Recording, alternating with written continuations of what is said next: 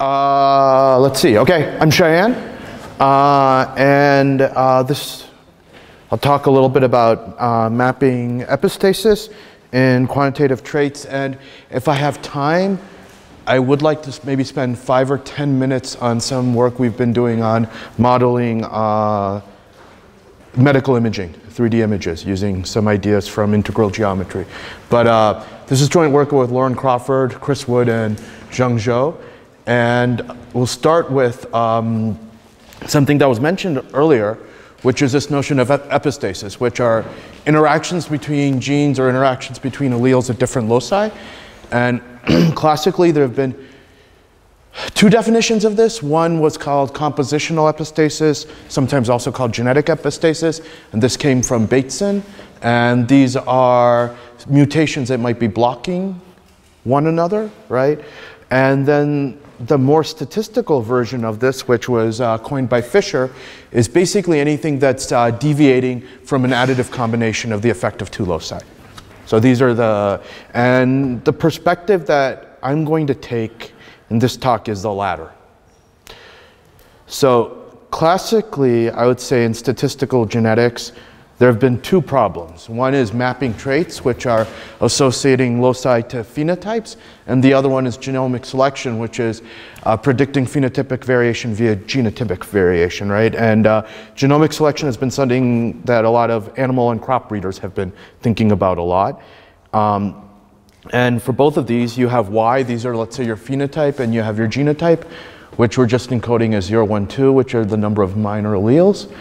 And the classic version that we have done in trait mapping is a linear model. We can add a random effects term if you want or not. You can talk about that. But you have your trait, you have your genotype, and you have a notion of effects. And then you have some noise or variation, right? So this is what you... Slow down? Oh, okay. So this is your kind of classic trait mapping model, okay? And these effects beta are going to be important because you think about these effects as how important any particular locus is, right, with respect to explaining variation in the trait. So this is a classic idea. Now, what people have looked at and what they found in the genomic selection literature is nonlinear models are better at explaining variation. So if you have a function f, which is nonlinear, and let's say you want to explain crop yield from genotypes, there are a variety of papers that show that you get a better estimate of how much of variation in yield that you can explain. So this was something that's been observed, and one of the models that they've used a lot, the function f of x is written as a linear combination of Gaussians. Okay, and a picture of this would be this little thing in 2D. So if you think of just looking at two loci, you have a little bump at each locus, and you can add it or subtract it by some amount. And this is what your function values look like. Now, one of the issues that you get when you think about genomic selection is the effect of each locus is lost a little bit. You don't know how much each locus is contributing to this, to the variation. So this is also why this type of nonlinear model has not been used very much for trait mapping, because you don't have that notion of a locus, an effect size. So there's this idea that in the statistical conventional wisdom that for high-dimensional regression problems, smooth nonlinear functions perform better, they're more accurate. But variable selection, or getting an estimate of the importance of a single variable coordinate, is a lot easier for linear regression. And in genomics, you can think of this as people are using nonlinear models for genomic selection, but people again use linear models for mapping quantitative traits, right? So there's this dichotomy. And what I'm going to talk about is, can you use a single model for both trait mapping and genomic selection? And can you do this in a way that's scalable? So you can run it on large GWAS studies, for example. And can you do as well as some of these nonlinear models in predicting variation in the phenotype? So that's the program. And again, it's going to key off of this, that smooth nonlinear functions predict more accurately than linear functions. And the other part is that allows us to do some of this work is that a smooth nonlinear function can be reasonably approximated by a linear function. So these are going to be the key ideas, okay? So a very common model that's been used a lot in various types of regression problems are these types of kernel models, which basically mean you fit your regression function. So that's just your least squares f of xi minus yi, and then you have some type of smoothness penalty. Okay, on these functions, that's how you regularize them so you don't overfit. And one of the reasons these functions have been used is that if you minimize the above loss function at the top, you get a nice form of it. And you get that your regression function is a linear combination of a bunch of kernel functions centered around your data points. Yeah? So what is, okay, let me start. So you replaced in the linear model, you replaced the linear matrix with some function f here. Yeah. What f is constrained to be, what is that h? F is taken from h. H is some class, right? It's formally a reproducing kernel Hilbert space, right? So you can think of this as some class of nonlinear functions, okay? And there's a penalty on f, which is called a RKHS norm, which is a particular type of norm, which I'm not going to specify in detail. But what happens if you do that minimization in that class of functions with that norm, you get your minimizer will take this form that it's a linear combination of these kernel functions. These kernel functions have to have the property that they're positive semi-definite. And what's nice about this is that function class could be infinite dimensional, right? Whereas your optimization problem now is finite dimensional because it's only over those alphas. So that's a tiny question. Yeah. What do you define as smooth? What you define as smooth is, I'll actually show you in a little bit, but if you think about this RKHS, you can think of it as a penalty. And one way of characterizing this is a penalty in terms of the number of derivatives or the size of derivatives of these functions, okay? But I will more formally show you why this is smooth in a few slides, okay? And so just to emphasize, so if you like look at that middle equation, right? That's like f of x is the linear combination of k of x with the all the other data points. Oh, yes, with all the other data points, exactly. All the data points, and that those alpha i's, a lot of them could be 0, right? They could be 0, they could be very small, yeah. And ICs. And so if you, okay, and so because you're applying this over all the data points in your sample, the real points that matter are all going to be in K because those are all the pairwise points, right? That's exactly. Those are all my pairwise and points. That's called the kernel. And that's called the kernel. And you have efficient ways to solve this, right? And we have very efficient ways of solving this. Okay? And yeah. The equation in the middle, that's the solution for the loss function? Yeah. This is, if I were to minimize this, the solution would take this form. Yeah, exactly. Okay? Is there more questions? Please ask questions. I mean, as we go through this, please ask questions. Okay. So, in a way, what these kernel methods let you do is you have this original regression in this p-dimensional space.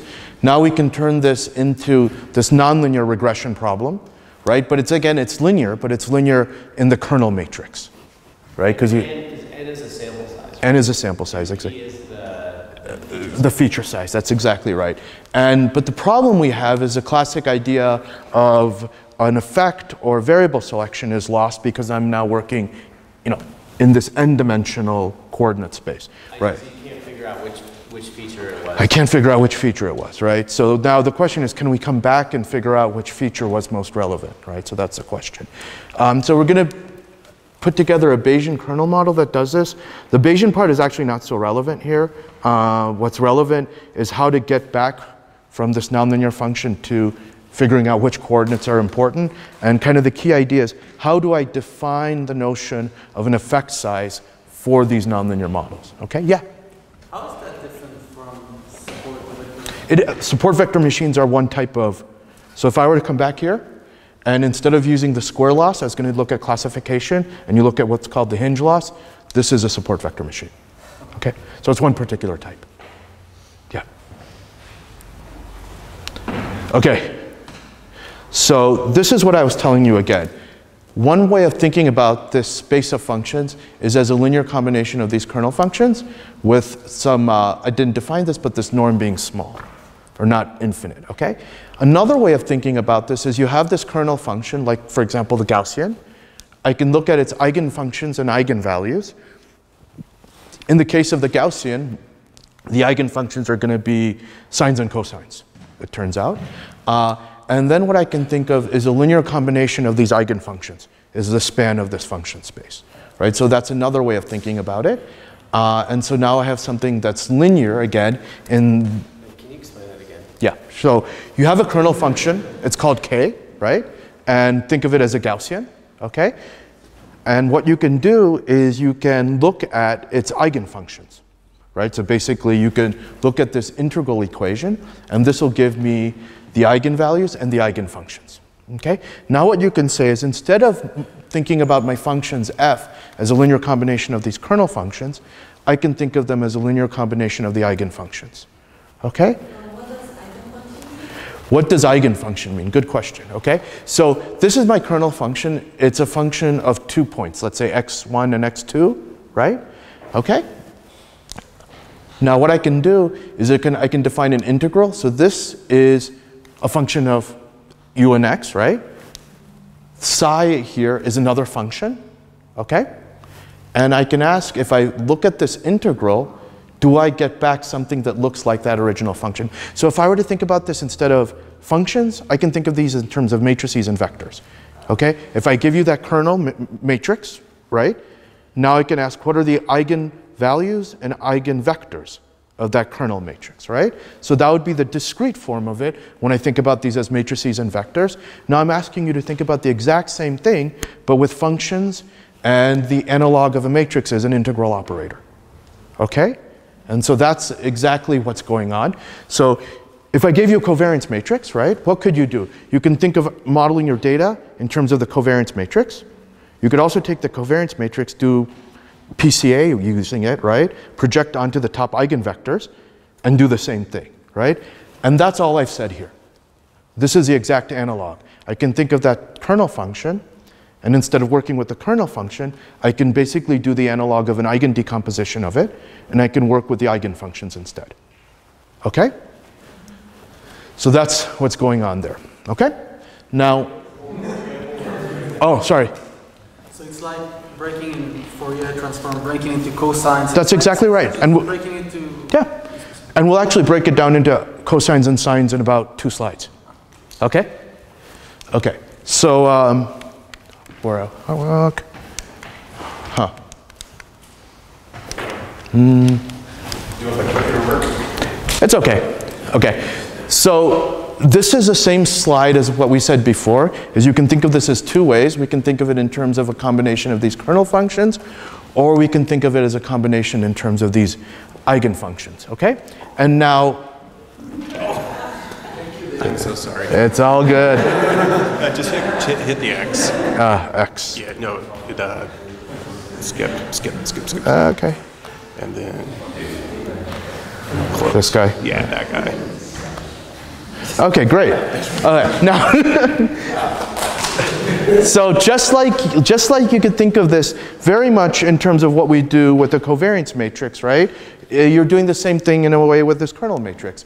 So you can get back this kernel matrix by taking these eigenfunctions and multiplying it by their transpose or their adjoint. Okay, so this is really all we're saying here. And what we're saying is that these alphas and these c's are related, and this is how they're related. There's a linear relation here.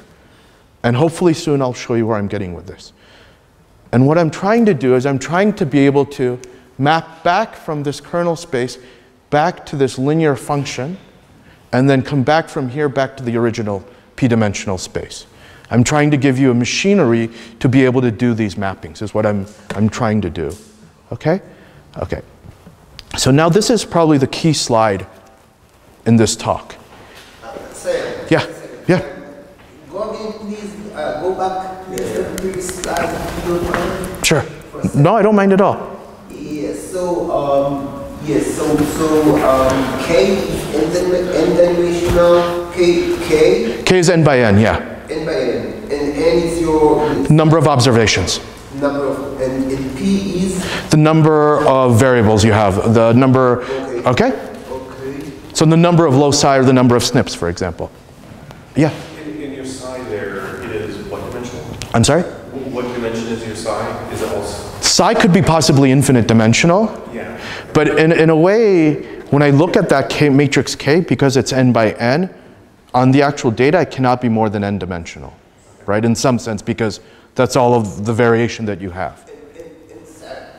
Every operation here, not the number of cycles, but every operation in your three places there is polynomial or linear. These are all linear operations, right? So x beta is again linear, right? This right here, again, it's linear, right? Because I'm just writing these all out in matrix form. Again, this is also linear because these are just matrices. Okay? So all of these operations here are linear. Okay?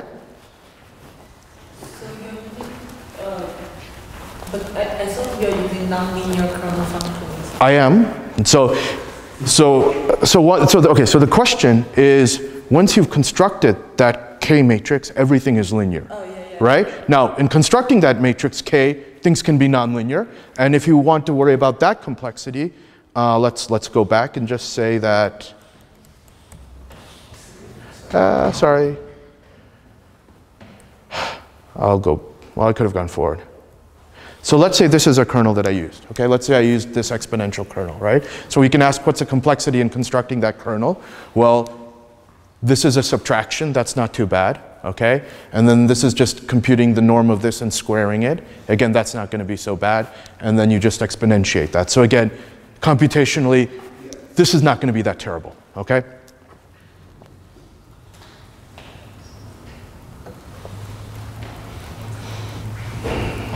Okay, so what you want to do is, this is my nonlinear function, right, which I've written in terms of a linear combination of the eigenvectors you can think about, or the eigenfunctions. And I'm asking you, can you come up with a linear function, x beta, that's going to approximate this nonlinear function? Okay, that's a question that we're asking. And one thing is, okay, let's just try to do some linear algebra and multiply both of these by the inverse of x, right? And there's a reason why this is in quotes, because it's fake math. Right? Because the units don't line up, the indices don't line up, right? So this is fake math, so we can't do it. So the next 4 slides are going to be developing math or some representation such that this is no longer fake math. Okay? That's what we're going to try to do and try to show. Okay. And when you say fake math, you mean that do this approximation to give it some precise definition? Well, yeah, to show that I can write down an approximation where I can project back onto my real data, right? And it's well defined and computationally efficient, right? That's what I mean by real math. I could program it into my computer, and R or MATLAB will not yell at me. Okay? So it turns out that if these kernel functions are shift invariant, there's an old theorem by Bachner which says that you can rewrite them as a linear combination of sines and cosines. This is what we were showing earlier, right?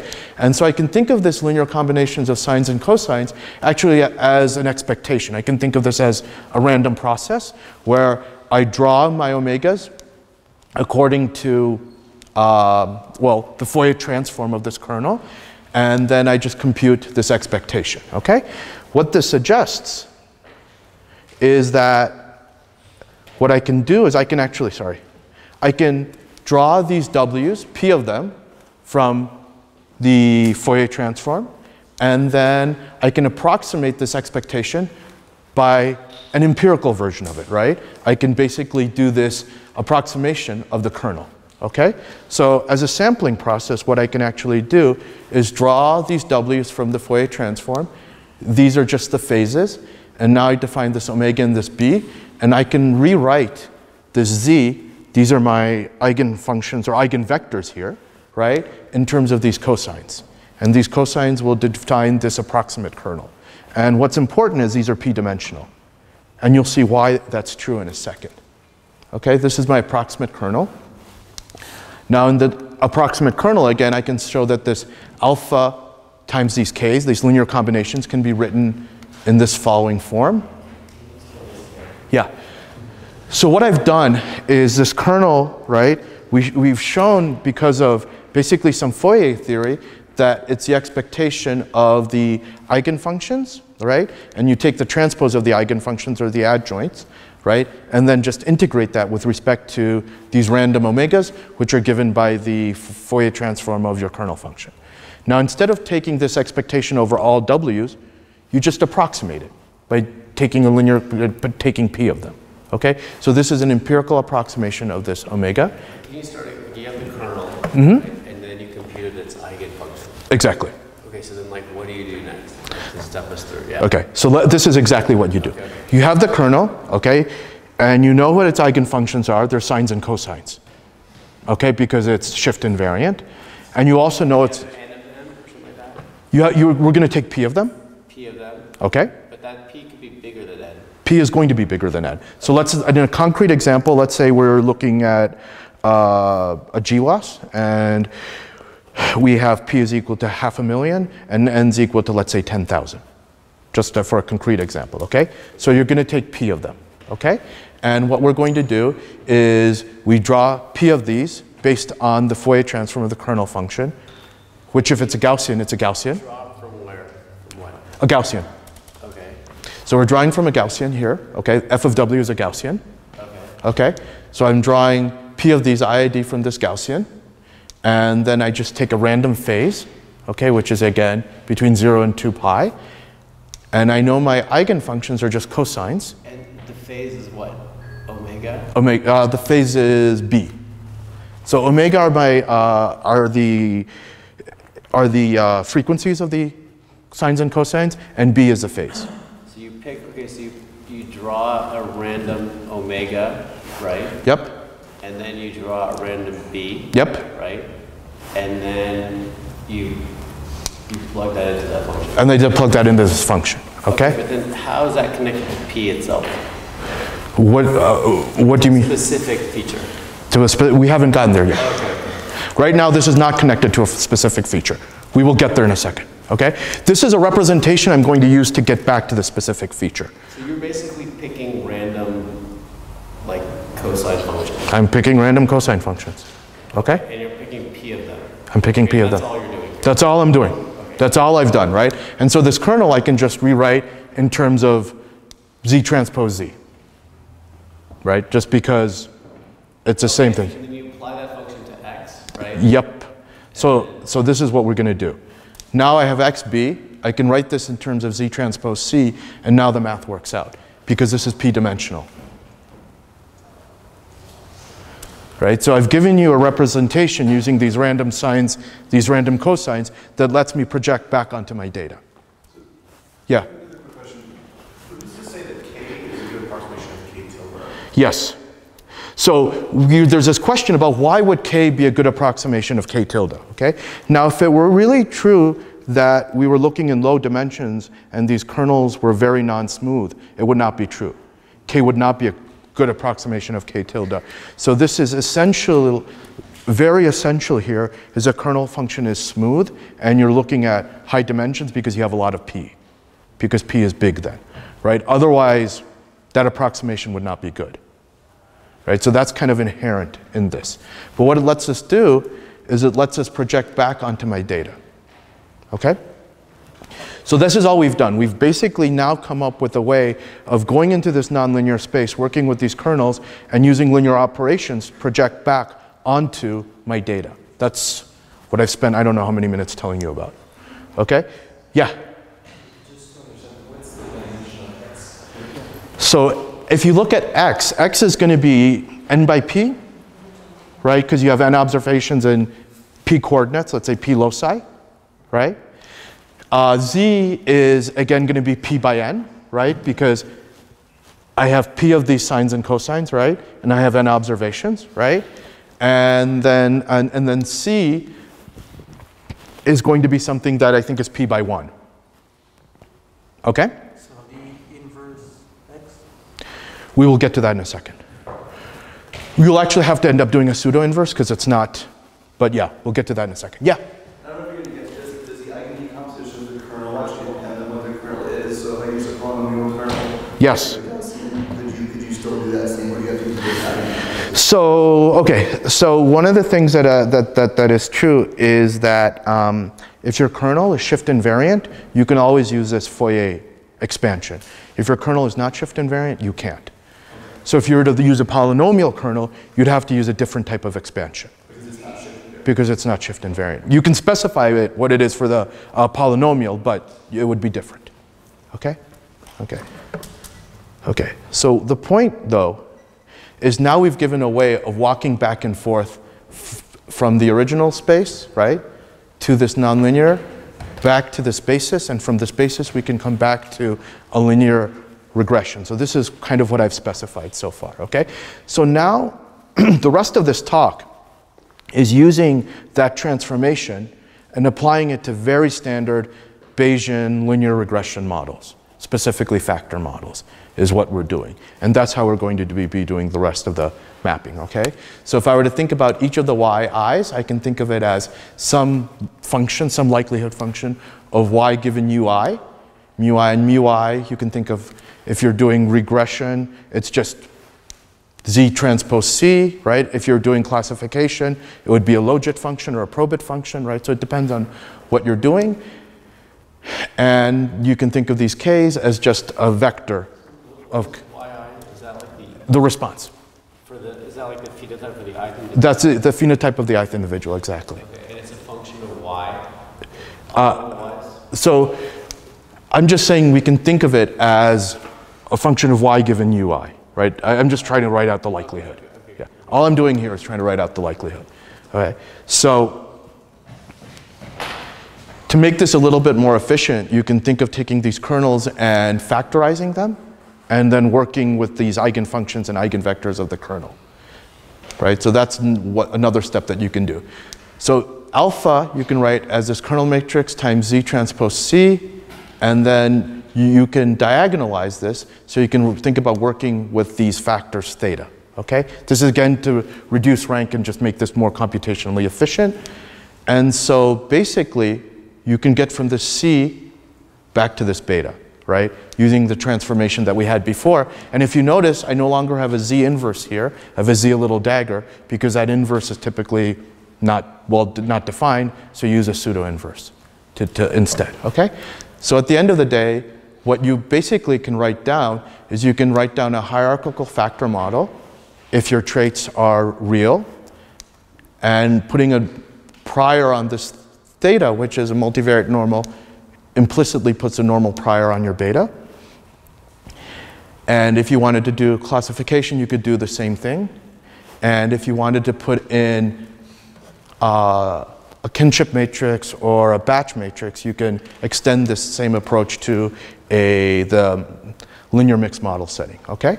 So this is kind of the basic machinery, and this slide just says everything here can be done with very standard Bayesian inference, or Gibbs sampling, okay? And this step 2 is basically what we've added, right? This is being able to map back from these Gaussian process kernel models back to your betas, okay? Now, once you have these beta hats, how can you get some notion of association? So you can just say, well, you can extend the idea of a posterior probability of association, right, to this setting. So you have these beta hats, and you can just think about a threshold, and you set that, and you can try to control false discovery rate or something like that, and this is what we end up doing. Now, one of the things I want to show you next is why these kernels capture nonlinear interactions, okay? Because I told you somehow this thing is about mapping epistasis, which is nonlinear interactions. So if you had a polynomial or a quadratic kernel, these are my vectors u and v, you can just start expanding them out, and you get something that looks like this, and here you see the interactions of the different terms. So similarly, if we were to look at this Gaussian kernel, we could decompose it in this way. And then if you do a Taylor expansion, you just start, again, you start seeing that if I look at coordinate subsets of the p coordinates, you get this notion of interaction term, okay? This may not be the most intuitive. You don't know exactly what the epistatic interactions are, but This is specifying it. And we'll talk about that. I'll talk about that in a second, okay? Now, the same kind of kernel idea we can adapt. And you can adapt this, and we did this in another paper, into something which is called marginal epistatic effects. So you can say that Y is my phenotype. I can model it as a linear combination. This is a linear term of, of all of the alleles, right? Then what I can do is I can look at all of the alleles except for the kth allele, and I can, again, have a linear term. So this is just in terms of the kth allele. This is in terms of all the other alleles. And now what I can say is, if I look at the kth allele interacting with all the other alleles, that's what I'm looking at here, and I'm weighting it by this alpha. So this is just a quadratic term. These are pairwise interactions, right? So if you look at this a little bit more carefully, this is just a variance component or a mixed effects model, where this m sub k comes from this particular kernel function, which is a second order kernel function. And this g sub k is a marginal epistatic effect, which you can write down in this way. So before I was doing things with a Gaussian kernel, an alternative is you can just do things with this quadratic or second order kernel, and then you can really pick up particular type of pairwise interactions, okay? So this is sad, the lamp is dying.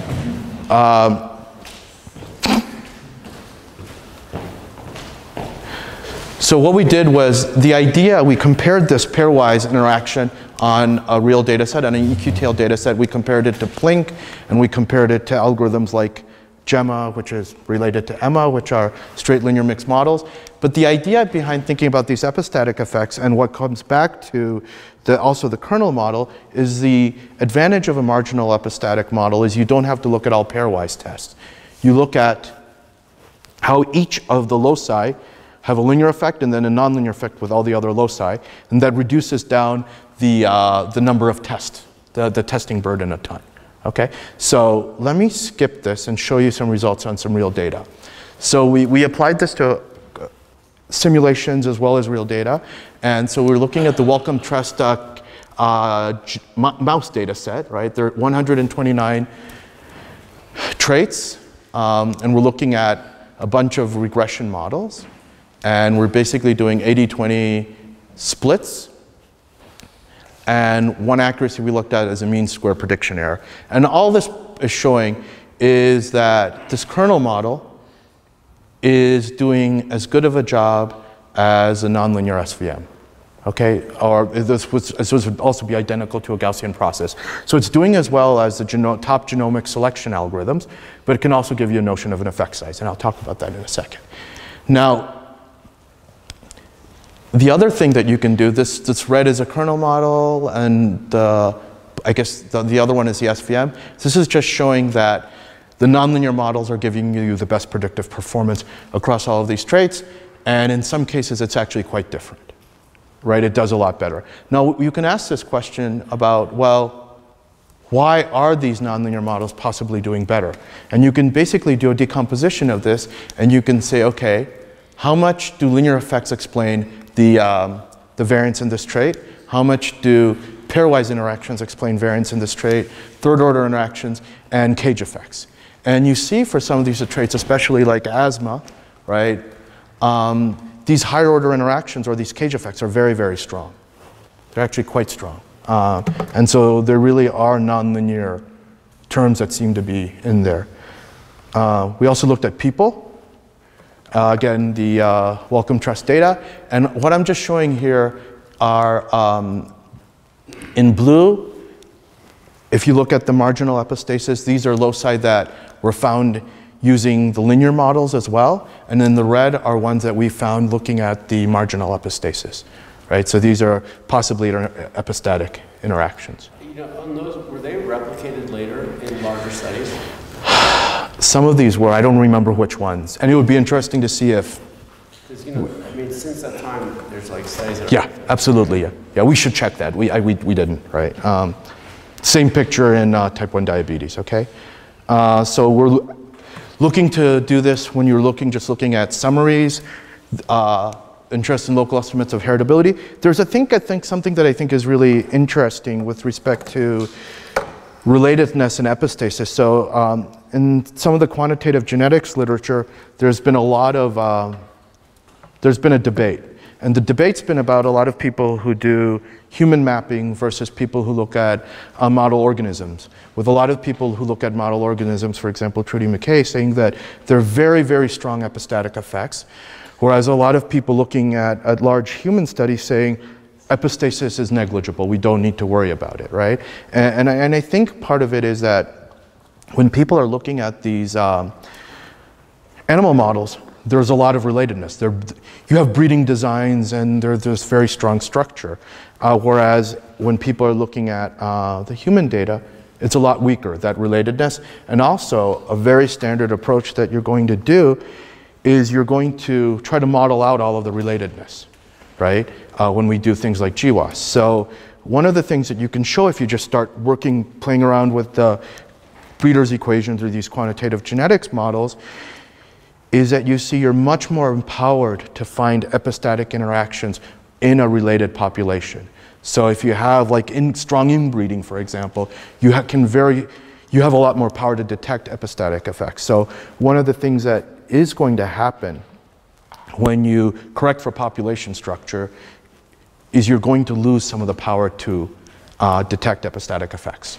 So it's interesting what kind of trade-off you want to think about there. And there's, people are always trying to make algorithms faster, more interesting, and things like that. So that was kind of the idea about epistasis. If you guys are interested, I could spend 5 minutes talking about some modeling surfaces and shapes for imaging, medical imaging applications, or I can end and we can talk more about epistasis and these kernel models. Images? Okay. Okay. So one of the things that I think was really interesting about so moving from what Linnaeus had done with respect to shapes to Darwin, right? Linnaeus thought about organisms and shapes as Platonic ideals. And one of the things that was really instrumental about the way Darwin thought about organisms is variation. The ideal is not so important. What's really important is variation in these organisms. And so we're really interested in modeling variations in shapes. One of my colleagues, he's interested in heel bones and other bones, and we want to model variation in them, and we want to measure distances between them and things like that. I'm also going to show you some results on using this to model glioblastomas, the structure of a glioblastoma. But these are classically 3 different ways people have thought about shapes, but I'll kind of skip that. So the classic way is landmarks. You take your shape, you put down a lot of points. Each point is a vector 3 space. You stack them together, right? And that's your shape, okay? Now what's becoming interesting is more and more this isn't how we store shapes, not just as a bunch of points. We actually have repositories of 3D meshes that come from CT scans. And we want to use those. We don't want to just discretize them. We actually want to use them and model them, okay? So one way people try to do this is you take one shape, take another shape, take little patches and define a diffeomorphism or map between them, ask how much energy it takes for that map, integrate that, and that's your distance, okay? Now the problem in this approach, so this is just showing that you can take a coffee cup into a donut. But the problem is you can't always do this. So if you look at fly wings and you look at genetic variations in fly wings, you're going to get cases where there's a qualitative change. It's not a quantitative change, right? You lose a lobe, you add a vein, right? You can't smoothly map one to the other. So the question is, what can we do in those cases? And what I'm going to do is in a few slides, I'm going to show you a transformation that turns shapes into vectors. We know how to work with vectors.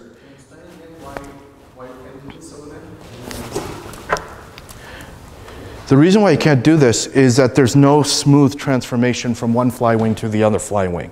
Because in terms of the features, how do I add a vein or how do I drop a lobe, right? So that's the problem. There's no notion of correspondence, right? Because you've lost a part or you've gained a part, okay? So the question is, how do I model cases where I might have gained a part or lost a part? And what I'm going to show you is a transformation that lets me do this. And ideally, this transformation, we won't lose information, and we'll turn the shape into some type of mathematical object that I can work with, okay? And just as an example, I'm going to use something called the Euler characteristic, which for any mesh, you can think of as the number of vertices minus the number of edges plus the number of faces. Okay? Okay. This is a heel bone. This is a plane. And there's something called a height function, which I take the perpendicular to the plane and I run it through the heel bone. Right? I go some distance r and I look at the sublevel set and I can compute its Euler characteristic. And so I get something called an Euler characteristic curve. I'll do this from many directions. So this is a mouse embryo heart, and I'm just looking in one direction, and I'm looking at the sublevel set, everything from A below, and basically I'm looking at the Euler characteristic of that. Okay, so this is a hand. So this is my hand. I'm going from below, okay? And what I'm looking at is I'm computing the Euler characteristic as I basically move through that hand from below. And that's that middle curve. That's the Euler characteristic curve. Actually, I have a pointer. So if I were to scan from here above, right, and I would to compute the Euler characteristic here in 2D, this is just going to be here vertices minus edges, okay, you'd get this curve. And I can integrate that and zero mean it, and I get that curve. Okay? This is how you do CAT scans. Yeah? I'm sorry? This is how you do CAT scans. So this is very related to how people do micro CT scans, right? So there's something called the radon transform, which is you take your object, you pass energy through it, and you look at the projection, and you take this from many directions, and from that you reconstruct the object. So yes, exactly. This is how people do CAT scans and CT scans, or variations of this, okay? So we actually have theories for how many directions you need, but we'll skip that, and I'll skip this slide. So what I wanted to show you, and I'll get to this in a second, is we had 106 primate heel bones. We measured the distance between them by basically turning these into curves, right? And measuring the distance between the two curves, and then summing it over all directions, okay? And then these are these directions, and if I just project it into 2D, right, using multidimensional scaling, this is what you get. These are the great apes, these are lesser apes. These are old world monkeys, new world monkeys. These are lemurs. This is the same thing, nicer picture. Now, what we're really doing with this now is we're using it for regression. So this is a picture of a glioblastoma. If you segment it, you have this 3D, this is a 2D slice of the 3D structure. And using the same tool, I can say I have 92 patients with matched gene expression and MRI data. And what I can say is these are my gene expression features. These are morphometric features that radiologists more commonly use. These are just some volumetric features. These are the topological features that we've extracted using this Euler characteristic transform. And we're just looking at two responses, disease-free survival and overall survival. And we're saying how much variation can we explain? And I'm just showing this because we do a little bit better. But what we're doing now with this is we're also starting to ask the question of what subparts of the image are most relevant in explaining this variation, right? And again, the idea here is to build representations of these more complex objects such that we can do linear regression, okay? And I will stop now. And if anyone wants to see a very weird but possibly funny video, there's a YouTube video of John Milner, who's a very well-known geometer, who's talking about, from Darcy Thompson's book, on Growth Informed, which is a beautiful book, on whether there's a conformal map between the skull of a human and a baboon. So I'll stop with that.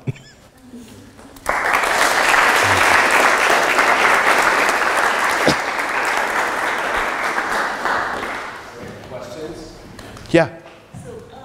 It's easy to understand why the prediction performance of the nonlinear kernel regression is better than the linear one, but why is the beta from your model better than simply fit a linear model? It's just capturing the linear effect still, right? It is. So I think that's a really good question. So the question is, okay, clearly while you're doing prediction, I get that's better, right? So if we were to compare what we did versus, let's say, whatever, sparse linear regression, right? Why would your betas for our method be any better than the other one, right? Okay, so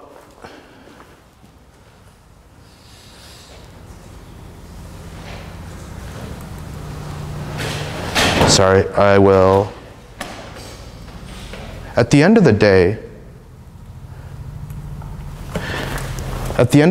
right, this is all we're doing, okay? we're just projecting it back, okay? Now, when you do a regret, okay, another way of thinking about this problem is you fit your function f of x, your nonlinear function, then you project it back onto your data, okay? So how do you do that? Well, the simplest version is least squares or ordinary least squares, right? But maybe that won't work as well, so maybe you do sparse regression, right? So if you think about everything that we're doing at the end of the day, you can think of it as just different types of regularization or different types of priors, right? And it could well be that putting the priors on these factor models and going through this whole kernel matrix approach is just a better prior than just a linear one, right? I mean, that's one explanation, right? So why is it better? It's not magic, right? But somehow first fitting this nonlinear function and projecting back is better than fitting just a straight linear function, right? Yeah? Is it possible to say that in linear regression, then our betas are basically the part of each SNP, and we can also view them as scores for each SNP? Yes? While in the kernel method, so we don't use them as the linear combination, but we get a transform back that just gives us the score for each allele. That's exactly right. And that's what we are doing. We're getting transformed back, which gives us a score for each allele, right? And for whatever reason, that seems to be picking up some betas which our linear model did not pick up. Yeah, so that might be... Maybe that's the answer, yeah. I don't know. Yeah? So I was just going to ask, obviously this kernel method has regularization, and so I'm wondering if the trade-off between regularization of your effects versus dimensionality reduction that you would get with deep learning or something where you have interactions but you also have dimensionality reduction. Obviously, figuring out the effects of individual SNPs becomes a lot harder in a system like that, but I guess the question is in terms of predicted performance. You do lose some predicted performance by not having dimensionality reduction also occur. So if you were to try to use some kind of kernel method and you didn't do some type of regularization, the performance is worse. Yeah. So you need that. So now one thing that you can ask is there a way of taking your result from deep learning, right, and projecting it back onto the data and getting an effect size? And yes, there's actually, if you just come up with the right transformation, there's nothing that'll stop you from doing that. Right, so you could have just taken the help from a deep learning approach, project that back onto your original data, and try to read off what the effects would be. Now, there's another thing here which I didn't say is we have a Bayesian method, right? And if you have a Bayesian method, one of the things that you can sometimes use it for is we could do more than just project back to the betas and look at them. You can start asking, because you've done all these simulations, right? You've done these MCMC runs of how each coordinate of the beta covaries with each other, right? So you can actually look at a beta by beta matrix, right? And you can look at that covariance, and you can use that to select, for example, more intelligently, these guys are all covarying, well, then you just need one of them, if you want to think about it that way, right? So yeah. Yeah? Just one quick question. How do you selecting some set of covariance given your beta? Uh-huh. I'm sorry? How did you select?